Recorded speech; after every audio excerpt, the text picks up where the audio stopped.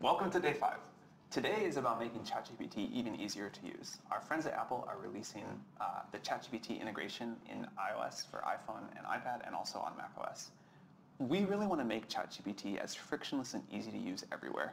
We love Apple devices, and so this integration is one that we're very, very proud of. You can use it without an account. If you have an account, it'll be even better. And I think we should just jump right in and show you how it works. Yeah, cool. So this is Dave. I'm Dave. I'm from the engineering team. As Sam says, we love Apple devices. I've been using one for 30 years on lots of Apple devices. Wow, me too. Yeah. On lots of Apple devices now, you will be able to invoke ChatGPT directly from the operating system. So this will work on iPhone, on iPad, and on Mac. We've got 3 different integrations starting today, and we're going to show you all of them today. The first is Siri. So when Siri thinks that it would be helped by giving a task over to ChatGPT, it can just hand it off. The next is writing tools. So writing tools in Apple Intelligence lets you refine documents and summarize them, get key points. But now you can also use ChatGPT to compose a document from scratch, which is super cool. And also we've got camera control on the iPhone 16, which lets you invoke visual intelligence, where you can use ChatGPT to learn more about the thing that you're looking at, which is super cool. So this is McDonald from the product team who's going to show us some of this stuff. All right, let's open up our iPhones a little bit. So now that I have this thing up, there's a couple things that you want to pay attention to. Once you get the iPhone, the first thing is that you have to enable Apple Intelligence. So we'll go into settings, and we will go right into Apple Intelligence and Siri. I'll enable Apple Intelligence, which I have already, and then as I scroll down, the new ChatGPT extension is now available. So cool, that says ChatGPT. When we open it up, you're going to be able to enable ChatGPT, log into your account. In this case, I'm already logged in. And then there's also this option for you to confirm ChatGPT requests. So anytime, as Dave mentioned, Siri thinks, hey, this is a good idea to ask ChatGPT, it will prompt you to do so before you send your information over. And then you'll also have access to the app, which you can update, install, or open directly from here. But I've got this all set up, so let's go back into our main screen. And I feel like we're in a festive mood here. Yeah. Something's going on. So let's maybe get a Christmas party organized. And there's a quick shortcut. If you want to go directly to ChatGPT, you can just ask Siri to ask ChatGPT. So I'm going to invoke Siri. New rainbow thing shows up. Can you ask ChatGPT to organize a Christmas party for us? So right away, we see the working with ChatGPT. It's going to go back and forth, and I'm going to get a response. In this case, I see a whole bunch of different things: guest list, music and entertainment. Sam, any follow-ups? Can we ask it for that holiday playlist? Yeah, let's do that. Can we get a holiday playlist made? And I don't know about you guys, but there's one song I'm specifically looking for, and it is number one. It's number one. If Mariah Carey weren't there, I think we'd have to file a bug. Yeah, I think this is a good solid list. I like it. I want to be able to edit more in the ChatGPT app. So there's this blue icon at the bottom that says ChatGPT. If I click on that, it's going to open up ChatGPT with all of my conversation already integrated. So cool. And I can do the normal things of saying, hey, add emoji to my playlist, and it'll do that.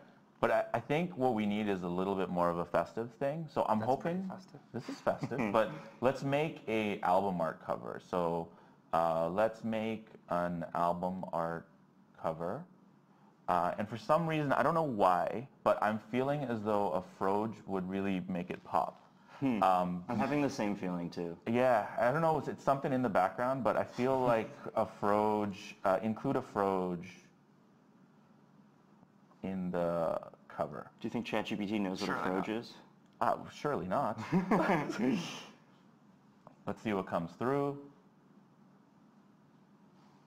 And we've got ourselves a beautiful... We do have faster image gen coming. Always great to see this come through. Hey, here we go. That's a Froge. Giant happy Froge in the middle with holiday vibes. I think we've got the makings of a party. And as we're in already a festive mood, I'd love to get the visual intelligence part of this rolling. I think we should have a Christmas sweater contest, and I think ChatGPT should help us rank who's most to least fun. In preparation for this, I feel like the right move is to let Santa dance. So if you're bringing your A game for the sweater contest, I will do the same. I feel a little outgunned too. So I'm going to long press on the camera control button, and I've got the visual intelligence set up. And now we can see our lovely camera crew. Yeah, too. we're going to break the fourth wall for a second. Can everybody wave? Hey guys.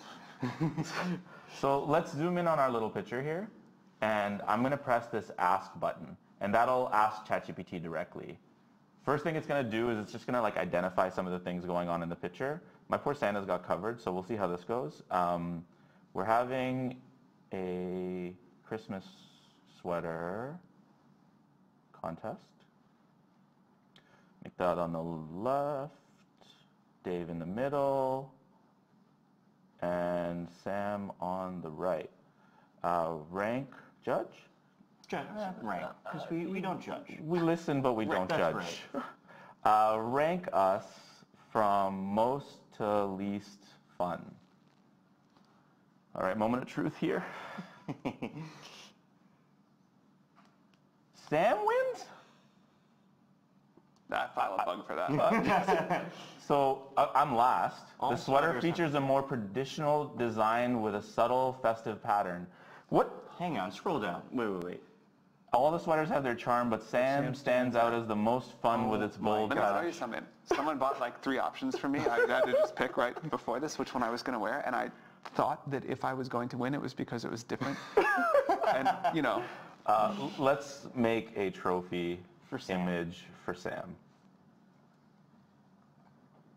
I was not expecting this result. I really thought the LEDs The lights, were I going to thought we were going to do something. I thought you guys were going to.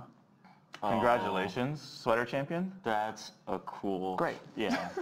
Love that. Okay, so we've got the fun part of it taken care of. Wind out of my sails, and I'm going to move Santa into a slow dance Yeah. I just now. want to say I feel like that was very unjust. I appreciate you, Sam. But we'll pass to Dave now, who's going to show us how we can use Apple Intelligence to get back to work. Yeah, so fun and games are over. If I'm back at my Mac, just like McDodge showed earlier with the iPhone, if you go into System Settings, you can enable Apple Intelligence.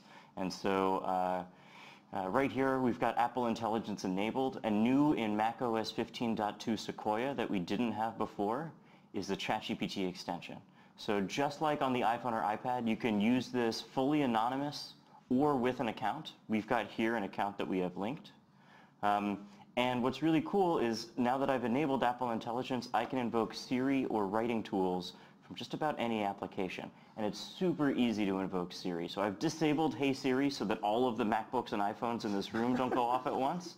But you can type to Siri now. So if you either click on the little Siri icon on the top right or hit the Command key twice, it brings up the little Siri prompt. It's really cool. And again, like anytime Siri thinks, ooh, this is a complex task, maybe I should get ChatGPT's help with it, it'll hand it off, it'll ask for confirmation, but then get the help of our super powerful models to make it happen.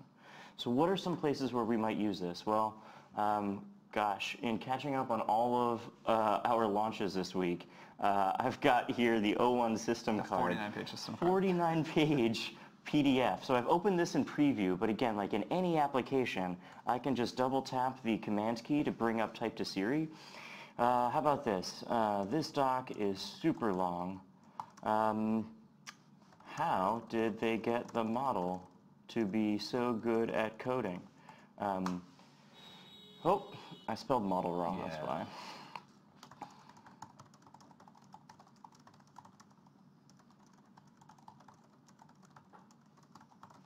You know what?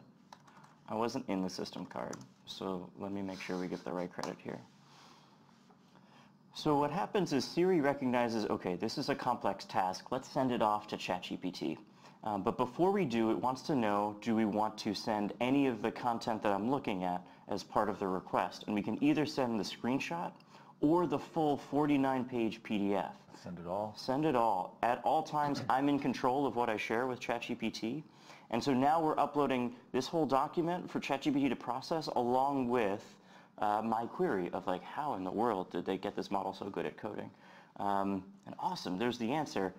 Maybe this saves me a good bit of time. McDodge showed earlier on the iPhone that if you tap this little ChatGPT button down at the bottom, it will open this in ChatGPT. And that's super cool because then I get to save it for later. I get to continue the conversation. I get to do more with it. So like one of the cool things I might do now that I have it saved here, and it shows up in my sidebar over there, is, okay. As a side note, the ChatGPT desktop app is so good now. If you've not tried it So yet, good. you should. It's so good. I'm a more visual learner. Can we make a pie chart of the respective influence of each of the techniques on making it good at coding? And so this is just picking up where we left off. It already has the full PDF. It's able to read through it again, analyze it, reason about how, I guess, like the relative ranks and importance of each of the different techniques here, and ultimately write some code to help visualize it. Cool. And I'll check with our colleagues over on the reasoning team if this is representative, but this helps me better understand the paper, which is super cool. So all of this from just about any application on your Mac, with you everywhere, in your iPhone, in your pocket. And we're hoping that a lot of folks who maybe are already using ChatGPT are now getting to use it in more places with less friction. Yeah, so we're thrilled about this launch, or this release. This button makes it really easy to talk to ChatGPT. This button makes it easy for ChatGPT to look at something for you. We hope you love it. Grateful to our friends at Apple, and have a good day.